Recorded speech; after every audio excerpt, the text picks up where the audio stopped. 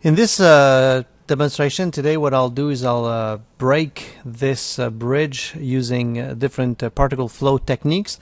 I'm using mostly what we've done for Max 2014 in particle flow. I'm going to use a lot of the new operators that we've integrated in 2014, and I've built that demo for SIGGRAPH. I was doing a lot of demos at Fusion.io, which is a company that specializes in extremely fast input and output devices.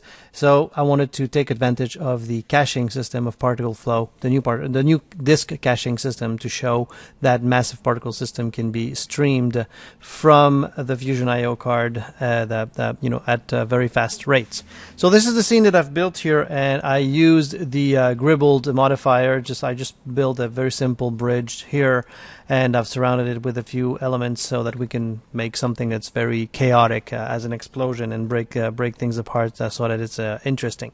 So that's kind of the idea here. I used the gribble modifier. I'll show it a bit later, but the idea for the gribble, well, I don't know how it's pronounced exactly, but if I just add a box here, of course it's pink, so I'm just going to make it grayish.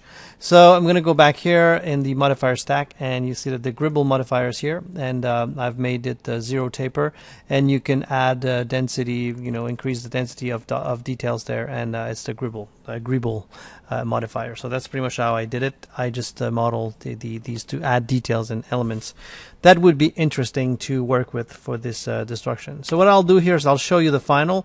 So this is a rendered preview. So the water here is, I know it's a bit regular in terms of a wave pattern, but I'll show you how you can change that a bit later.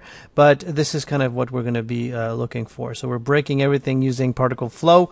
You see the bridge here is kind of collapsing on itself, acting as a soft kind of a soft body, so that we're going to see how to build that.